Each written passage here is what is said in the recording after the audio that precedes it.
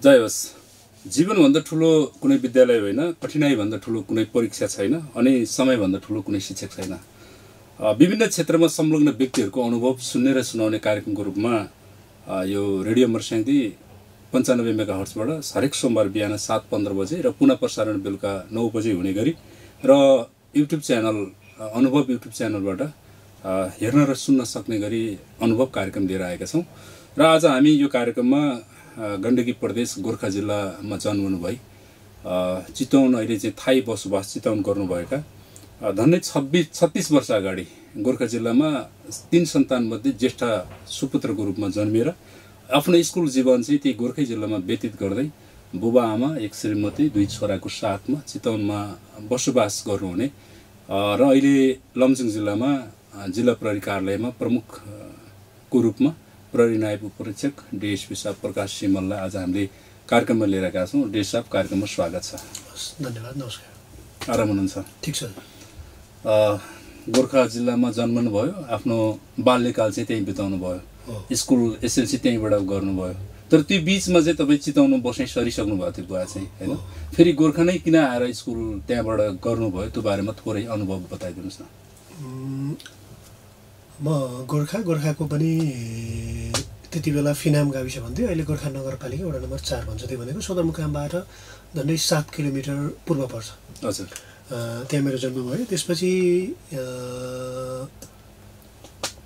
पढाइ चाहिँ मैले त्यहीँको मनोकामना बोर्डिङ स्कुलबाट त्यहाँबाट पढाइ सुरु गरेँ। मेरो बुवा चाहिँ नै प्रहरी सेवामा हुनुहुन्थ्यो।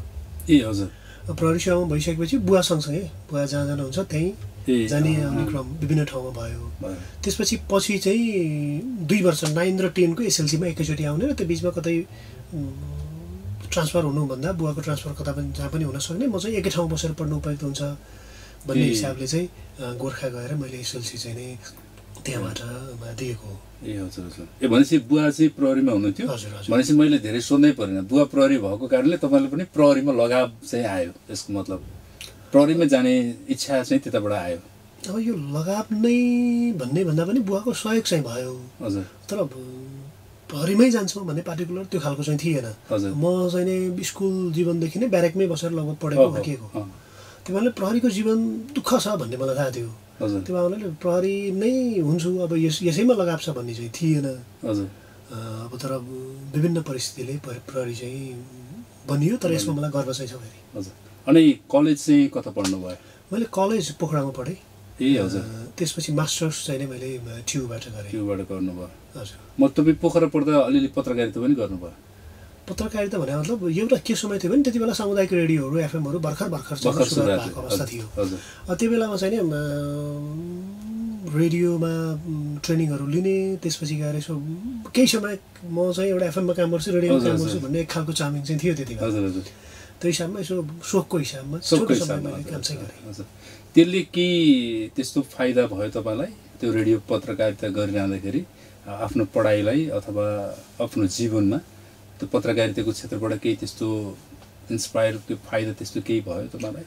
पत्रकारिता भन्ने नै आफैमा अध्ययनशील क्षेत्र हो। हजुर हजुर। पढ्नुपर्ने, हजुर हजुर, ज्ञान हासिल गर्नुपर्ने, ज्ञान राख्नुपर्ने हजुर क्षेत्र भएको हुनाले त्यसले अल्टिमेटली सहयोग भयो। एउटा सहयोग भयो। अझ त्योभन्दा महत्त्वपूर्ण कुरो चाहिँ हाम्रो लोकसेवाले लिने विभिन्न परीक्षाहरूमा इन्टरभ्यू हुन्छ नै। हजुर हजुर। लोकसेवा अन्य ठाउँमा पनि इन्टरभ्यू हुन्छ। त्यो इन्टरभ्यूमा चाहिँ बोल्ने आफूमा भएका कुरा पनि व्यक्त कसरी गर्न सकिन्छ, बोल्न कसरी सकिन्छ भन्ने स्किलको डेभलप चाहिँ यो आरजे भिजीहरूको कोर्सले गराउँछ। अल्टिमेटली यो त मलाई अहिलेसम्म पनि म आफ्नो कुरा राम्ररी भन्न सक्छु भन्ने विश्वास चाहिँ लाग्छ। भनेपछि एउटा कन्फिडेन्स लेभल पनि बढाए, एउटा बोल्ने कला पनि सिकाए। अनि यो स्कुल पढ्दाको जीवनमा एकदमै अविस्मरणीय क्षणहरू के रहेछ, यसो केही छन् तपाईँसँग सेयर गर्न मिल्ने, त्यस्तो बताइदिनुहोस् न। स्कुल पढ्दा हाम्रो जेनेरेसनलाई हेर्ने हो भने एउटा देश एउटा विषम परिस्थितिमा थियो। हजुर हजुर। होइन, त्यो विषम परिस्थितिमा गोर्खा जिल्लामा थियो। म चाहिँ हाम्रो त्यहाँ फिनाम मैले अघि नै भने गोर्खा जिल्ला सदरमुकामबाट 6-7 किलोमिटर अगाडि थियो। इभन बजारमा पनि हाम्रो घर थियो। हजुर। त्यति बेला चाहिँ नि 8-9 किलोमिटर के अरे 9 बजेपछि लगभग राति निस्किनलाई चाहिँ नि हामी म 57-58 मा एसएलसी दिएको सङ्कटकालको बेला थियो। अनि त्यो बेला ट्युसन पढ्ने भने बेलुका नै हुने भयो हजुर हजुर हैन अनि त्यो ट्युसन चाहिँ नि के हुन्थ्यो भने म्याथ अप्सनल म्याथहरुको ट्युसन चाहिँ सर्टेन टाइममा सकेन कहिलेकाहीँ अलिकति बढी पनि टाइम हुन्थ्यो अब अहिले जस्तो थिएन त्यति बेला चाहिँ नि म्याथ पढ्नेहरू ट्युसन पढ्ने भनेपछि अलिक चाप हुन्थ्यो टिचरहरूलाई पनि त्यति बेला हजुर हजुर हजुर हामी टिचरहरूको दशैं भन्थ्यो अनि त्यो बेलामा एक दिन चाहिँ नि अलिक ढिलासम्म पढाइ भयो त्यसपछि त्यो गोर्खा हस्पिटलबाट अलिकति माथि चाहिँ हाम्रो त्यो पढाउने सर हुनुहुन्थ्यो हामी चाहिँ त्यहाँ फर्किँदै थियौँ त्यो बिचमा हामी आइसकेपछि त्यहाँ चाहिँ हामीलाई सेना र प्रहरी भनौँ न सहायक त हुनुहुन्थ्यो उहाँहरूले रोक्नुभयो हजुर रोकिसकेपछि नि त्यति बेला अब 15-16 वर्ष एकदमै डर लाग्यो त्यो भाग्ने कि के गर्ने त्यो हुँदा एउटा साथी चाहिँ भाग्यो हजुर त्यसपछि त्यहाँबाट चाहिँ हामी फर्केर पछि फेरि गयौँ त्यहाँ त्यति बेला अहिले त थाहा भयो मलाई यही पेसामा आइसकेपछि एउटा पासपोर्ट हुने रहेछ होइन त्यो पासपोर्ट उहाँलाई चाहिँ आर्मीहरूले पछि हाम्रो कुरा सबै भनिसकेपछि नि तपाईँलाई अर्को टिमले पनि रोक्यो भने यो पासपोर्ट हो यो भन्नुहोस् है भनेर भन्नुभयो अब त्यो चाहिँ म सम्झिरहन्छु ए हजुर हजुर हजुर भनेपछि त्यो एउटा एसएलसी दिने टाइममा त्यो सङ्कटकालको अवस्थामा परेको घटना हो त्यो घटना र अहिले तपाईँ सेवामा आइसकेपछि के फेरि तपाईँले सेवामा आफू कार्यरत हुँदाखेरि कसैलाई त्यस्तो घटना परेको छ अब त्यति बेलाको परिस्थिति र अहिलेको परिस्थिति तुलना नै हुँदैन फरक छ परिस्थिति तर मुख्य कुरो चाहिँ के हो भने मलाई त्यति बेला र अहिले एउटै कुरा ट्याली हुने चाहिँ के हो भने हामीले अहिलेसम्म पनि समाजमा प्रहरी भन्ने देख्ने बित्तिकै कुट्छ प्रहरीलाई देख्ने बित्तिकै भागिहाल्नुपर्छ बच्चा सुतेन भने पुलिस बोलाइदिउँ भन्ने खालको त्यो बेलामा र यो बेलामा अहिले म नै त्यो बेलामा विद्यार्थी थिएँ अहिले म प्रहरी सेवामा सुरु गरेको 13-14 वर्ष भइसक्यो अहिलेसम्म पनि हामीले कतिपय कुराहरू चाहिँ यसो पुलिसको फेम समाजमा जसरी एउटा चेन्ज गर्नुपर्ने त्यो चेन्ज चाहिँ नि चेन्ज त भएको छ तर अपेक्षाकृत रूपमा चाहिँ नि भएको छैन त्यसलाई चेन्ज गर्नुपर्ने अवस्था चाहिँ छ हजुर तपाईँ 67 सालमा इन्सपेक्टर हुनुभयो त्यसपछि 77 साल 10 वर्षमा डिएसपी हुनुभयो होइन यो चाहिँ म हजुरले भन्दै गर्दा अलिअलि जोडेँ हजुर म चाहिँ नि मास्टर्स गर्दै थिएँ फर्स्ट इयर सकिएर सेकेन्ड इयरको इक्जाम आउने बेला थियो 66 साल असोज 16 गते जस्तो लाग्छ भर्ती गरेको 67 साल भदौ 24मा मैले नियुक्ति लिएँ हजुर यो बिचमा मास्टर्सको फर्स्ट इयरको मलाई जहाँसम्म लाग्छ भदौमा असोजमा भर्ती खुल्यो भदौ साउनमा रिजल्ट आउट भयो ब्याचलरको हजुर भनेपछि म त छोटो टाइममा नै प्रहरी सेवामा चाहिँ नै जोइन हुनु भयो तुरुन्तै जोइन भयो हजुर अब यो बिचमा नि देशक अब यो लमजुङ जिल्ला चाहिँ डिएसपी भएर आएको प्रमुख भएर आएको पहिलो जिल्ला होइन यो बिचमा धेरै जिल्ला घुम्नु भएको छ अब पुरस्कार पनि कार्यक्षमताको आधारमा पुरस्कार पनि धेरै जिल्लाबाट पाउनु भएको छ प्रदेशबाट पनि पाउनु भएको छ अहिले लमजुङमा आइसकेपछि 2टा पुरस्कार लिइसक्नुभयो गण्डकी प्रदेशबाट होइन मैले बुझेअनुसार चाहिँ सगरमाथा अञ्चलबाट अञ्चल प्रहरी कार्यालयबाट पनि पुरस्कार पाउनु भएको छ 71 सालमा मकानपुरबाट 75 सालमा पुरस्कार पाउनु भएको छ तुलसीपुरबाट 76 सालमा पाउनु भएको छ होइन बानेश्वरबाट 77 सालमा पाउनु भएको छ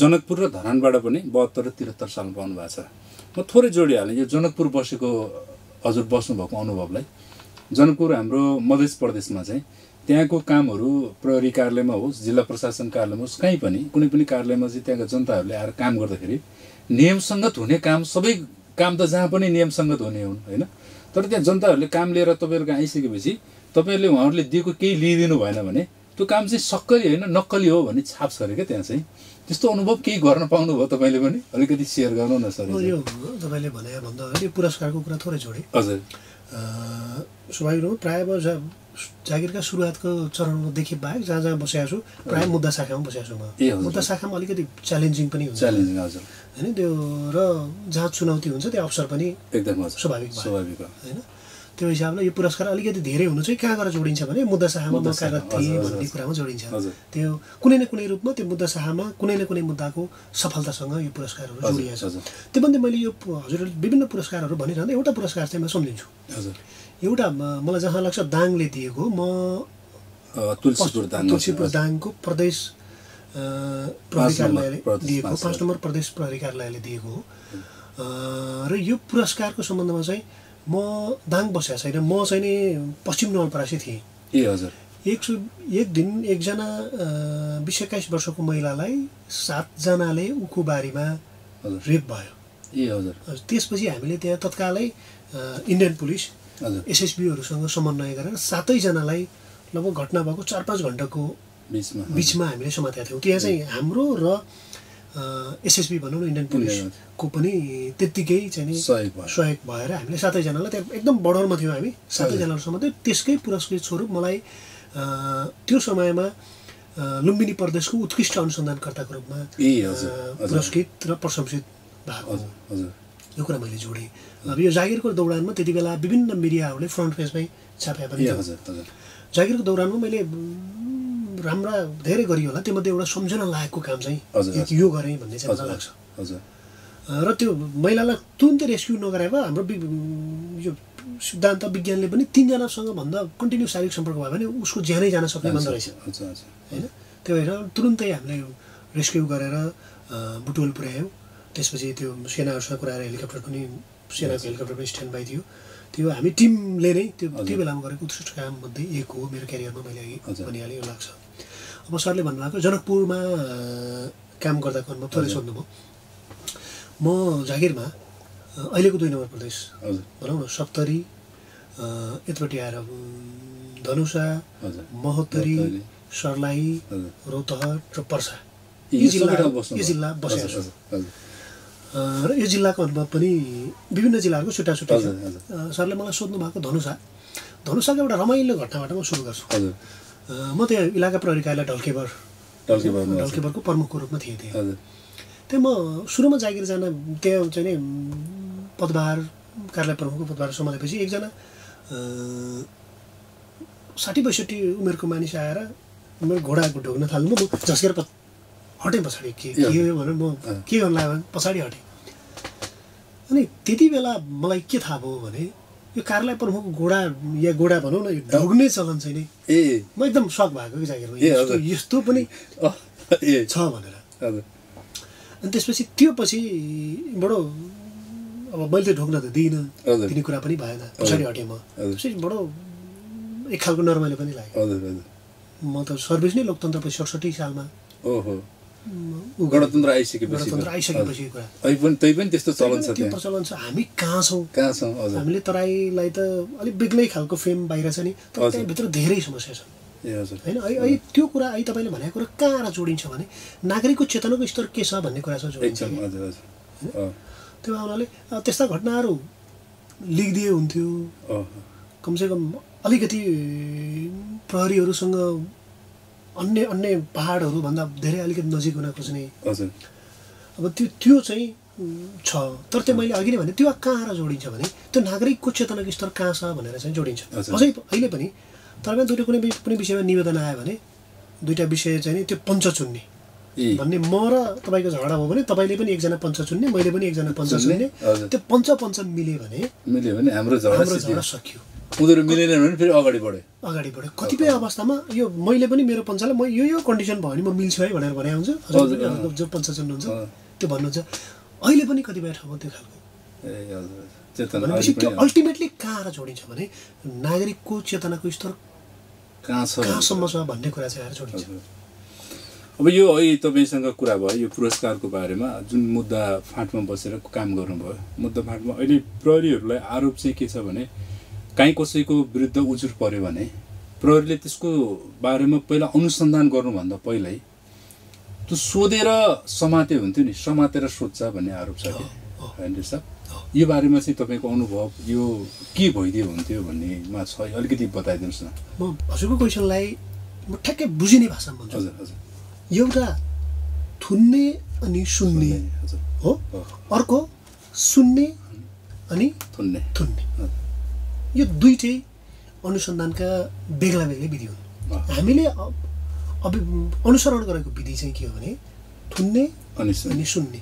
कसैको विरुद्धमा, मेरै विरुद्धमा या कसैको विरुद्ध पनि उजुरी पऱ्यो भने कानुन बमोजिम ऊ भागी उम्कन जान सक्ने भयो अवस्था भएमा तत्कालै जरुरी पक्राउ दिएर पक्राउ पुर्जी गर्ने, त्यसपछि अदालतमा गएर म्याथप गर्ने, त्यसपछि सरकारी वकिल जिल्ला सरकारी वकिल कार्यालयमा गएर चाहिँ उसका बयानहरू लिने, त्यसपछि अन्य साक्षीका मानिसहरूका कागजहरू गर्ने, शनाखत गर्नेका अन्य कागज गर्ने र प्रहरीले घटनाका विषयमा आफ्ना रायसहित सरकारी वकिल कार्यालयमा बुझाउने, सरकारी वकिल कार्यालयले अभियोगसहित अदालत बुझाउने, हामीले अंगीकार गरेको प्रक्रिया यही हो। त्यसपछि अदालतले विभिन्न चाहिँ नि तथ्यहरू बुझ्ने, दोषी प्रमाणहरू बुझ्ने, बकपत्रका मानिसहरू बुझ्ने, त्यसपछि उनले सफाई पाउने वा नपाउने अवस्था त्यसपछि हुने भयो। त्यो एउटा प्रक्रिया भयो। एक लगभग नेपाल, इन्डिया लगायतका देशहरूले यो गरिरहेछन्। अर्को एउटा प्रक्रिया, कसैका विरुद्धमा उजुरी पर्यो भने तत्कालै पहिला उसका विरुद्ध प्रमाण सङ्कलन गर्ने हैन। प्रमाण सङ्कलन गरेपछि यो यकिन हो भन्ने भयो नि बल्ल थुन्ने, भन्ने भएपछि बल्ल चाहिँ नि समात्ने थुन्ने एउटा यो पश्चिमा देशहरूले खास गरी यो विधि अपनाएको चाहिँ नि देखिन्छ। तर अहिलेको मुलुकी अपराध संहिताले पनि यो पनि यो पश्चिमा देशहरूको अलिकति यो पहिला सुन्ने र पछि पहिल्यै प्रमाण सङ्कलन गर्ने कुरालाई पनि अलिअलि अंगीकार गरेको चाहिँ छ। तर कम्प्लिट रूपमा अहिले हामीले गरेको चाहिँ नि कसैकै विरुद्ध उजुरी आयो भने उसलाई नियन्त्रण लिने, उसलाई चाहिँ पक्राउ गर्ने र कानुनी प्रक्रियामा लिएर जाने अहिले हामीले अंगीकार गरेको सिद्धान्त यही नै हो। यसले त निर्दोष मान्छे पर्यो भने त मर्काउनु पर्ने भयो। यसका धेरै खालका हुन सक्ने भयो। तपाईको जीवनमा चाहिँ त्यस्तो कुनै घटना क्लियर गरिदिहाल्छु। त्यहाँ प्राय प्रहरीले कतिपय ठाउँमा पाउँछ नि, प्रहरीले जाहेरी दर्ता गरेन, जाहेरी दर्ता गरेन भन्ने कुरा आउँछ नि। यो कहाँ गएर जोडिन्छ भने अहिले मैले भने नि यहाँ आएर जोडिन्छ कि प्रहरीलाई लाग्दा यो घटना भएको होइन भन्ने लागिसकेपछि प्रहरीले सक्छ निर्दोष मान्छेलाई नथुनु भन्छ अनि जाहेरी लिन खोज्दैन। तर हाम्रो कानुनले के भन्छ भने कसै विरुद्ध जाहेरी आयो भने जाहेरी लिया मान्छे ल्याएर थुन अनि सुन भन्छ। तपाईले त्यो जाहेरी नलिएको अर्थ चाहिँ के हो, तपाईले त्यहाँ अलिकति अनुसन्धान त केही भएकै छ, कुरा बुझ्नु भएकै छ भन्ने बुझ्नु पर्यो। त्यो विवेकीय कुरा हो। हजुर हजुर। मैले अब तपाईको यो मुद्दामा बसेको अनुभव, अहिले विभिन्न ठाउँबाट लिनुभएको पुरस्कार होइन, यो हेर्दा चाहिँ तपाईसँग कुनै त्यस्तो छ जस्तो लाग्दैन मलाई। तर अलिअलि सुनिन्छ के लमजुङ आउने कार्यालय प्रमुखहरू, त्यसमा अझ डिएसपी साहब, सिडिओ साहब आउँदा चाहिँ नेताहरूको पछाडि पनि धेरै भनसुन गर्नुपर्छ, अनि अलिअलि चाहिँ ब्रिफेस पनि बुझाउनुपर्छ, त्यो पनि सुनिन्छ क्या बाहिर लमजुङमा चाहिँ। किनभने हाइड्रो पावरहरू धेरै छन्, त्यो कारणले यहाँ आएपछि केही न केही कमाइ हुन्छ, त्यसको लागि पनि केही गर्नुपर्छ भन्ने बुझिन्छ कि। अब तपाईँको यो पुरस्कार जुन पाउनु भएको छ, कार्यदक्षताको कारण पाउनुभयो, त्यो कारणले अब तपाईँ एउटा जिल्लाको डिएसपी भएर आउने कुरो ठुलो कुरो त होइन होला। त्यही पनि त्यस्तो तपाईँले पनि सुन्नुभएको केही अनुभव छ भने साट्न मिल्छ भने अलिअलि साटौँ न रेसा। यो बडो तपाईँले मात्रै होइन आम मानिसले पनि भन्ने कुरा हो। हजुर हजुर। होइन कतिपय मानिसहरूले भन्ने कुरा हो। हजुर। यो तपाईँले भनेको कुरा सिलसिलेबार दुई तिनवटा कुरा उल्लेख गर्नुभयो जस्तो लाग्छ। त्यो दुई तिनवटा कुरालाई म क्लियर गर्छु। हजुर। एउटा कुरा चाहिँ नि अलिकति पोलिटिकल एक्सर्साइज गरेरै पो जिल्ला आउनुपर्छ, जिल्ला इन्चार्ज त्यसरी पो भइन्छ भन्ने कुरामा के छ भने गृह मन्त्रालय, तालुक गृह मन्त्रालय, तालुक प्रहरी प्रधान कार्यालयहरूले सरुवा सम्बन्धी एउटा मापदण्ड बनाएको छ। त्यो मापदण्डमा आधारित रहेर मात्रै सरुवा हुन्छ। जस्तो म अब 11 महिना प्लस भयो, म अब अर्को जिल्ला जान पाउँदैन, म थ्राइसीको रूपमै जाने हो। त्यो मापदण्डले उल्लेख गरेको कुरा। भनेपछि अहिले तपाईँ प्रमुख भएर फर्स्टम्यान भएर यहाँ बस्नुभयो, अब लगत्तै अर्को फर्स्टम्यान भएर जानु पाउनु होइन। त्यसपछि म एउटा जिल्ला बसिसकेपछि अर्को जिल्ला चाहिँ नि अर्को जिल्ला भन्दा नि इलाका या वृत्तहरूमा फर्स्टम्यान जो जिल्ला नभइकन अन्य डिएसपी बस्ने युनिटहरूमा जानुपर्छ। यी विविध खालका मापदण्डहरू छन्। त्यही मापदण्डहरूमा नै आधारित भएर सरुवा हुन्छ, त्योभन्दा दायाँ हुँदैन। एउटा अर्को चाहिँ यो ब्रिफकेसवाला कुरा चाहिँ नि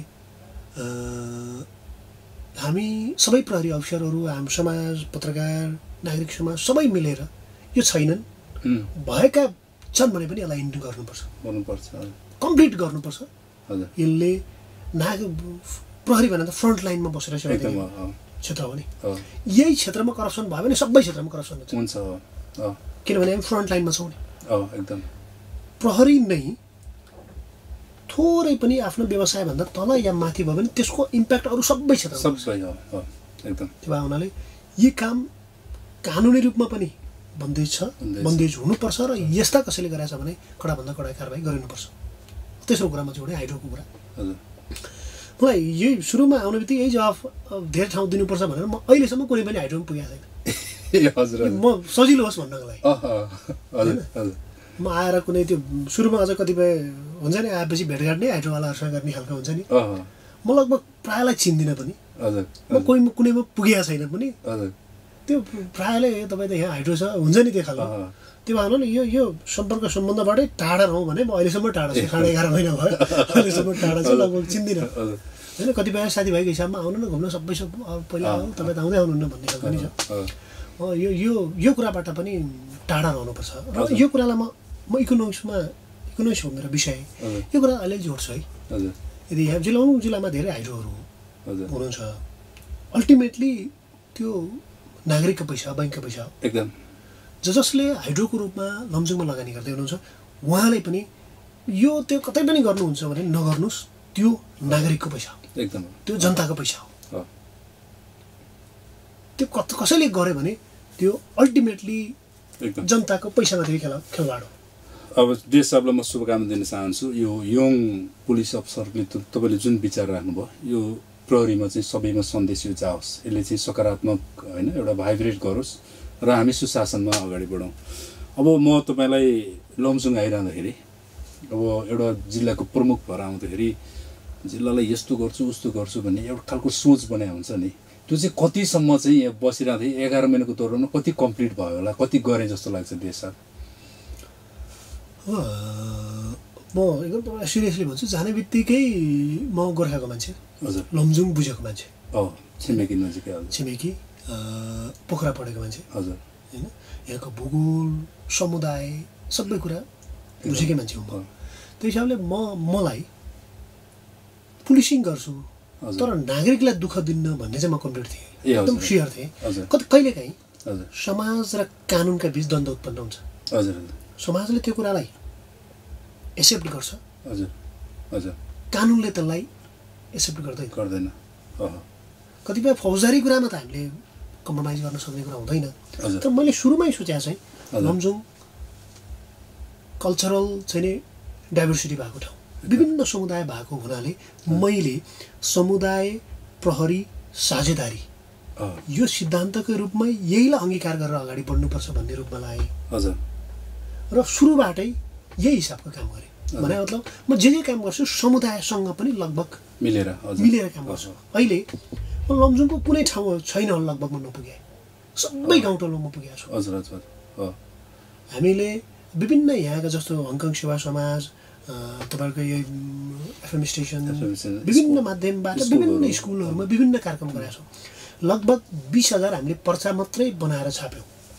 तपाईँ मैले पाएको रेकर्ड अनुसार यो सामुदायिक प्रहरी साझेदारी कार्यक्रम हुन्छ यो कार्यक्रम अनुसार चाहिँ तपाईँहरूले यो दुर्व्यसनीको विरुद्ध अभियान चलाउनु भयो सचेतना अभियान होइन विभिन्न लैङ्गिक हिंसा यी सबै गर्दाखेरि तपाईँको कार्यक्रममा 104 वटा कार्यक्रम भएछ के अरे 1004 वटा कार्यक्रम भएछ अहिलेसम्मको जिल्लाको यो रेकर्डहरू नै यो सबभन्दा हाइएस्ट नम्बर कार्यक्रम चाहिँ यो भन्ने आयो होइन मैले सरलाई थोरै रोकेर यो बिचमा चाहिँ सरलाई सम्झाइहालेँ मैले म तपाईँको यो प्रहरी अफसरदेखि सिपाहीसँग यो तपाईँसँग आज कुरा गर्दैछु भनेपछि हिजो अस्तिदेखि अलिअलि एक्सर्साइज गरेको थिएँ कि मैले त्यहाँ केही सोधेको थिएँ सुशासनको बारेमा डिएस साहब अब तपाईँलाई केही आपत्ति छैन डिएस साहब त 11 महिना भइहाल्यो अब सरुवा हुने बेला भयो होइन भोलि चाहिँ स्रोत डिएस साहबले थाहा पाएर तैँले भनेको रचस भन्यो भने डिएस साहबले तपाईँले केही गर्नुहुन्न डिएस साहबको एकदम उत्कृष्ट राम्रो काम र नराम्रो काम तपाईँको जीवनमा बताइदिनुहोस् न भनेर मैले सोधेको थिएँ कि डिएस साहब अनि मैले त्यहाँ पाएँ नराम्रो कामै छैन भन्नुभयो अनि मैले नराम्रो काम छैन राम्रो मात्रै राम्रो मध्येको सबभन्दा राम्रो बताउनुहोस् न भनेको एकजनाले के भन्नुभयो भने यो 11 महिनाको दौडानमा उहाँले त्यो अफसरदेखि सिपाहीलाई पनि तँ भनेर सम्बोधन गर्नुभएको छैन त्यो सुनेको छैन अनि यो सेना प्रहरीमा चाहिँ अब हाकिमहरूले तल्लो लेभलको दर्जालाई चाहिँ बोल्ने भाषा तर म गाली गर्ने त्यो डिएसआईबाट त सुन्न पाइएन भन्नुभयो मलाई खुसी लाग्यो तपाईँले यो सुशासन कहिले जोड्नु भयो त्यही क्रममा जोडेँ र मैले उहाँलाई फेरि अर्को सोधेँ कि सबै राम्रो गर्नुभयो र सबै राम्रो मध्येको नराम्रो काम बताउनुहोस् न भनेको उहाँले बताउनु भएन सक्नु भएन होइन उहाँ डिएसआईको चाहिँ यो सुशासन सम्बन्धी चाहिँ गर्व गर्न लागेका विषयहरू छन् भनेर भन्नुभयो अरू सर मैले यो तपाईँलाई यो बिचमा सुशासन सम्बन्धी जोडिहालेँ म यसमा सरलाई जोड्नुपर्ने कुरा चाहिँ के भने प्रहरीमा आउने सामान्यतया हजुर निम्न मध्यम वर्गीय परिवार नै हो हामी माथिल्लो वर्गको पनि आएको छैन तल्लो वर्गसरी हामी पुग्नै सकेका छैन उनीहरूलाई म क्षमता भए पनि प्रहरीमा जाँदा म चाहिँ नै प्रहरीमा सजिलै नियुक्ति हुन सक्छु भन्ने अहिले पनि साँच्चै भन्ने हो भने हामीले त्यो कन्फिडेन्स विश्वास छैन त्यो हाम्रै कमजोरी हो र म आफै पनि सामान्य निम्न मध्यम वर्गीय परिवारबाट बिलोङ गर्छु। एक दोस्रो म बुवा चाहिँ मलाई जस्तो लाग्छ म ब्यारेकमा बुवासँग पढाइमा सँगै बुवा हल्दार हुनुहुन्थ्यो हजुर र बुवा डिएसपी भएर रिटायर हुनेजेलसम्म म लगभग सँगै छु बुवासँग। हजुर हजुर त्यही भएर हुनाले सिपाहीको दुःख कसरी बस्छन् के समस्या हुन्छ त्यहाँ हजुर म राम्ररी बुझ्दछु कि म म त ब्यारेकमै हुर्केको मान्छे हो। म प्रसङ्गले भने त्यो म चाहिँ सानो भएर ब्यारेकमा जाँदा त्यो प्रत्येक सिपाहीको अवसरको त्यो एक एकवटा थाल हुन्थ्यो कि ए हजुर अनि थाल लिएर खाना जाने आफ्नो थाल फेरि माझ्ने आफ्नो फेरि आफ्नो ठाउँमा ल्याउने बेड मुनि बेडको वरिपरि प्रत्येक प्रहरी सिपाही हल्दारकोमा एउटा थाल एउटा कचौरा एउटा गिलास आफ्नै हुन्थ्यो कि आफैले किन्नुपर्ने हाल्थ्यो। अहिले त्यो छैन, अहिले मेसमा सबै कुरो मेसमै हुन्छ ए हजुर केही पनि किन्नु पर्दैन। भनेपछि मैले प्रहरी जवान ए अहिले हजुरको मेसमा चाहिँ त्यो थालहरू कचौरा बोकेर हिँड्नु पर्दैन ए हजुर हजुर त्यो थाल कचौरा बोकेको त हामीले देखाएको छ नि अहिले पर्दैन ए हजुर हजुर अहिले पर्दैन ए त्यसपछि त्यो मलाई सिपाहीको राम्ररी दुःख थाहा छ। सिपाही साँच्चै कसरी सोच्दछ हजुर भन्ने कुरा थाहा छ। अब यहाँ कतिपय जसो उदाहरणको लागि भन्छु विभिन्न परीक्षाहरू हुन्छन् लोकसेवा लिने विभिन्न परीक्षाहरू छन् त्यसका सर्ट एन्ड केही भत्ताहरू आउँछ। हजुर त्यो भत्ताहरू आइसकेपछि केटाहरूको मानसिकता के हुन्छ भने हामी होइन अफिसको लागि यो गरौँ त्यो गरौँ भन्ने पनि हुन्छ। मैले सुरुमा के भनेको छु भने होइन भाइ तिमीहरूले दुःख गरे हो यो तिमीहरूको एउटा म कमिटी बनाइदिन्छु के गर्छौ तिमीहरू पैसा बाँड्ने भन्छौ टी सर्ट किन्ने भन्छौ जे गर्छौ तिमीहरू आफै गर म हरेक निर्णय केटाहरूसँग छलफल गरेर गर्छु। इभन सिपाहीसँग म एउटा उदाहरणको लागि भन्छु हिजो एउटा केही समस्या परेर कहिलेकाहीँ हुन्छ नि सबै केही जुटाएर सहयोग गर्नु पऱ्यो हामी त त्यहाँ लगभग 380 जना छौँ केही गरौँ त भन्दा पनि म प्रत्येक सिपाहीसँग ल के गर्नु पर्छ हुन्छ तिम्रो धारणा के छ भने एउटा सामूहिक रूपमा चाहिँ नि विचार सुनेर मात्रै काम प्रायः सिपाही भाइहरू सबैको अगाडि बसेर सिपाही हल्दार साहब साथीभाइको सबै अगाडि बसेर मैले यो गरौँ त भनेर भन्दा नाइ भन्दैनन्। तर मैले लिने प्रायः निर्णयमा उनीहरूको संलग्नता 100% हुन्छ। एकदम त्यही मलाई खुसी लाग्यो देश साहबको सुशासनको बारेमा चाहिँ देश साहबबाट हामीले धेरै कुरा सिक्नु पर्ने रहेछ भन्ने लाग्यो होइन। अर्को देश साहबलाई मैले एउटा सम्झाएँ तपाईँ लमजुङ आउने बित्तिकै जस्तो लमजुङका सडकहरू त सबै साँगुरा छन् होइन त्यो बेसरमा चाहिँ बजारमा त्यो वान साइडेड पार्किङको व्यवस्था गर्नुभयो नि। हुन त तपाईँ चितवनमा ट्राफिकमा इन्चार्ज गरेर आउनुभएको थियो होइन त्यो अनुभवले पनि यता चाहिँ त्यो सहज बनायो होला। तर मैले देश साहबलाई सोध्न खोजेको छु कि होइन विश्व बजार जस्तै भुटेउडा सुन्दर बजार राइनस मध्य नेपाल होइन छन् त अरू पनि बजार छन् नि त ती बजारहरूमा चाहिँ त्यो देखिँदैन। बेसर मात्रै भयो क्या डेस साहब तपाईँ त समग्र जिल्लाको डेस साहब हो नि त होइन के यहाँनिर के चाहिँ पुगेन डेस साहब बेसर मात्रै गराउनु भयो बाहिर पनि मतलब यो सुरुमा त बेसर पनि वान साइड पार्किङ गर्दाखेरि केही व्यवसाय साथीहरूको हाम्रो अगाडि पार्किङ भन्ने एउटा झमेला त झेल्नु भयो होला। तर अहिले आनन्द छ नि कसैले डिस्टर्ब छैन कस्तो राम्रो खुल्ला देखिएको छ नि त यो चाहिँ अरू बजारमा पनि लागू गर्न पाए हुन्थ्यो भन्नेमा के छ सोच डेस साहब? अब यसलाई म ट्राफिकको कुरा गरिहाल्नु म पहिला प्रदेश ट्राफिक प्रहरी कार्यालय बागमती प्रदेश ट्राफिक प्रहरी कार्यालयमा थिएँ त्यहाँबाट यहाँ सुरु भएको। हजुर यो ट्राफिक व्यवस्थापनमा अलिअलि अनुभव चाहिँ मलाई छ। हजुर बेसरमा चाहिँ नि वान डे वान साइड जो हामीले उ गऱ्यौँ त्यसले सरले भने जस्तै राम्रै चाहिँ नि राम्रै देखिएछ भन्ने लाग्छ। हाम्रो सबैको सकारात्मक प्रतिक्रिया नै छ। मातहतका अन्य भन्ने मतलब चाहिँ अन्य नगरपालिकाहरूमा अन्य ठाउँहरूमा पनि गर्नलाई चाहिँ सबैभन्दा महत्त्वपूर्ण कुरो चाहिँ नि सवारी भोल्युम हो।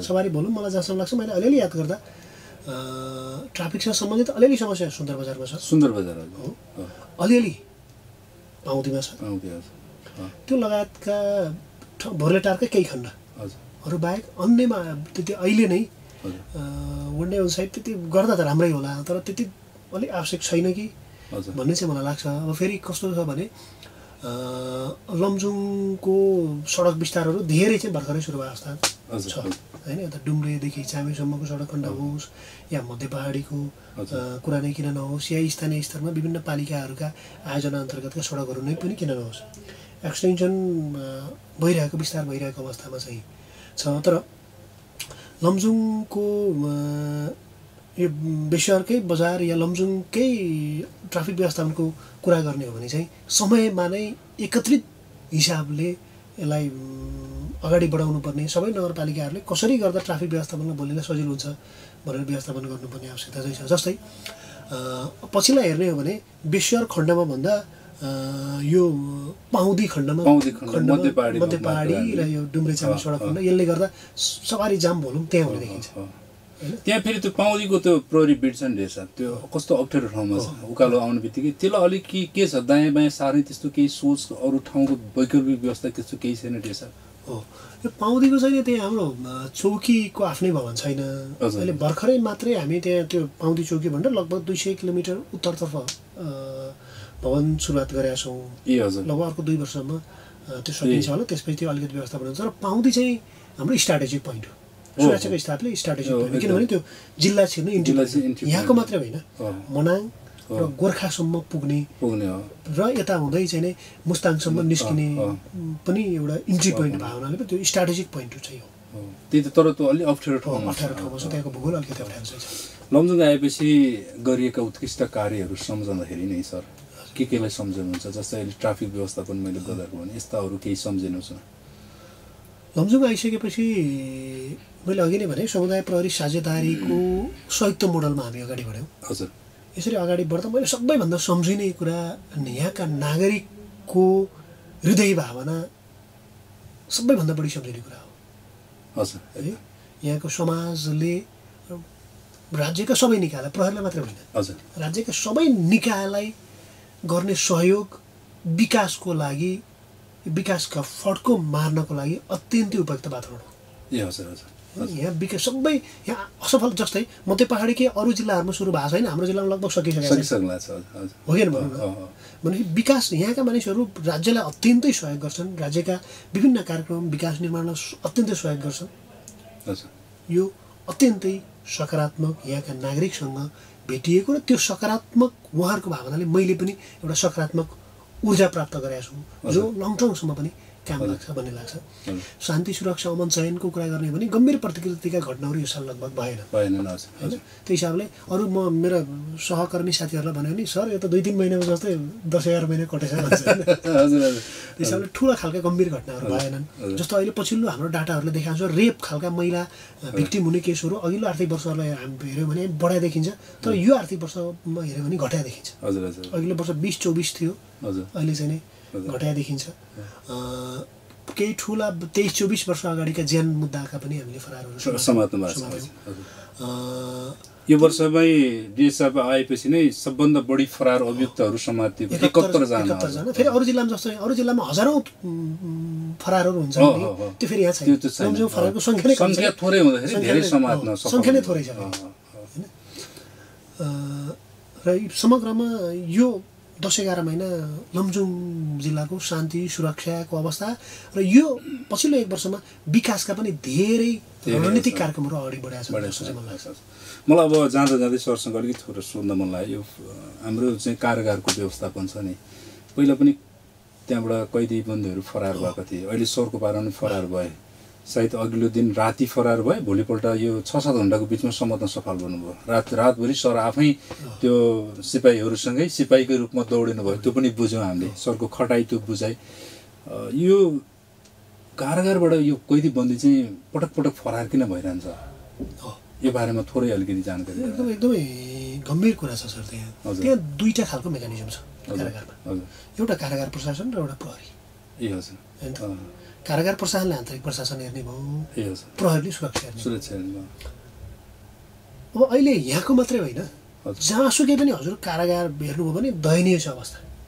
जस्तो यहाँको 35 जना हो तर यहाँ कति छन् भने 100 को हाराहारीमा सधैँ छ 35 को 100 जहाँ पनि यही हो अझ यहाँ त कम छ हजुर भनेपछि कारागारलाई राज्यले नै एउटा यसलाई दूरगामी रूपमा योजना गरेर कारागारलाई मान्छे थुन्ने ठाउँ भन्दा पनि एउटा सुधार गृहको रूपमा अगाडि बढाउनुपर्छ यसको लागि मलाई जहाँसम्म लाग्छ केही होमवर्कहरू भएका छन् राज्य त्यो आम नागरिकहरू मैले भनिहालेँ 35 जना सुत्न बस्न मिल्ने ठाउँमा 100 जनालाई राख्दियो भने त्यहाँ खानेपानीको अवस्था के होला त्यहाँको अन्य इन्फ्रास्ट्रक्चरहरू चाहिँ बसेर खाने ठाउँ खेल्ने ठाउँ हुन्छ नि विविध इन्फ्रास्ट्रक्चर त्यो कसरी बाँच्यो होला कि मान्छे हैन यो कुरालाई ध्यान दिएर राजनैतिक दल यसका सम्बन्धित अन्य पक्षहरू समेत मिलेर कारागार सुधार्नु त अत्यन्तै आवश्यक चाहिँ छ। कारागारमा धेरै मान्छेहरू डिप्रेसन जस्तो देखिन्छ। त्यहाँबाट सुधार भएर निस्किँदै भएर हाम्रो हुन्छ। सर अब हामी एकदम कार्यक्रमको अन्त्यमा छौँ। यो लमजुङ बसाइ र अब केही समयपछि लमजुङ छोड्दै हुनुहुन्छ सम्भवतः समय अवधिको कारणले 11 महिना भइसकेको छ। लमजुङबाट सिकेका र लमजुङलाई सिकाउनु पर्ने त्यस्तो हामीले बिचमा कुरा गर्दा गर्दै छुटेका केही कुरा छन् भने प्लिज राखिदिनुहोस् न। मैले सिकाउने त केही छैन सर। हजुर मैले धेरै कुरा सिकाएको छु। हजुर।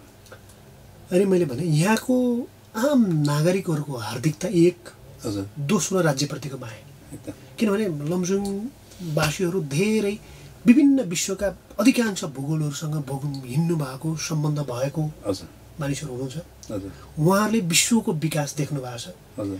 त्यस्तै खालका विकास लमजुङमा नेपालमा चाहनुहुन्छ।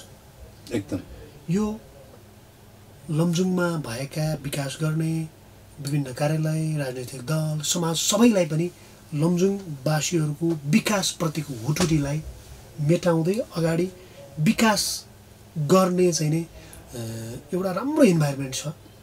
यो चाहिँ जो हार्दिकता छ, राज्यप्रतिको माया छ, यो सबैभन्दा महत्त्वपूर्ण कुरो हो, सबैभन्दा महत्त्वपूर्ण सम्पत्ति हो। र मैले सिकेको उहाँहरूको हार्दिकता, मानवता एउटा त्यो हार्दिकता चाहिँ सबैभन्दा उत्कृष्ट हो भन्ने मलाई लाग्छ। र यो मैले सिकाए पनि छु। म यहाँ त हजुरहरूको मिडिया मार्फत भन्न चाहन्छु, यो चाहिँ मेरो एउटा सम्पत्ति, एसेट पनि हो भन्ने लाग्छ। धन्यवाद सर। अहिले तपाईँसँग कुराकानी र तपाईँको व्यवहार यो हेर्दाखेरि हामीले सिक्नुपर्ने, सुशासनमा चाहिँ तपाईँ दखल हुनुहुन्छ, त्यही कारणले त्यत्रो पुरस्कार पाउनुभएको छ। लमजुङ 11 महिनामा 2-2वटा पुरस्कार प्रदेशबाट पाउनु भएको छ।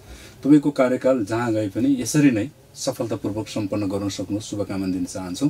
आदरणीय दर्शक एवं श्रोतावृन्द, प्रकाश श्रीमल डे साहबसँग हामीले कुराकानी गऱ्यौँ। तपाईँहरूले सुन्नुभयो र हामीले पनि केही बुझ्यौँ। उहाँको मुखबाट सुन्नुभन्दा पनि हामीले त्यहाँ कार्यरत प्रहरीहरूसँग बुझ्दाखेरि पनि उहाँले यो 11 महिनाको बिचमा सिपाहीलाई तँ भन्ने शब्द पनि प्रयोग नगर्नुभएको, त्यसरी सुशासनमा चाहिँ दखल राख्दै अगाडि बढाउनु भएको र सबैलाई हाँसी खुसी साथ चाहिँ कार्य सम्पादन गरिरहनु भएको। र सरले पनि भन्नुभयो होइन, एउटा निर्णय गर्दा नि सबैको साझेदारीमा गरिन्छ भनेर।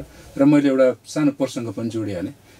महिनाको अन्तिम दिन चाहिँ सबै त्यो बर्थडे मनाउने चलन पनि छ। सरले त्यसलाई एकदम राम्रोसँग म्यानेज गरिदिनु भएको छ। मैले सोधेको थिएँ त्यो महिनाभरि जतिजनाको चाहिँ बर्थडे हुन्छ त्यो महिनाको अन्तिम दिन चाहिँ एकमुष्ट बर्थडे सेलिब्रेसन गर्ने रहेछ होइन। त्यो कार्यक्रम पनि असाध्यै उत्कृष्टका साथ सरले सम्पन्न गरिरहनु भएको रहेछ। सर जहाँ जानुहुन्छ यहाँको कार्यकाल यसरी नै सफलतापूर्वक सम्पन्न होस् भन्ने शुभकामना साथ यो समय जुन दिनुभयो यसको निम्ति हार्दिक धन्यवाद सरप्रति। र आज तपाईँहरू सबैको यो कार्यक्रम सुनिसकेपछि, हेरिसकेपछि प्रतिक्रिया अवश्य पाउनेछौँ भन्ने प्रतीक्षामा रहँदै कार्यक्रमबाट बिट मार्दछौँ। हस्, जय होस्।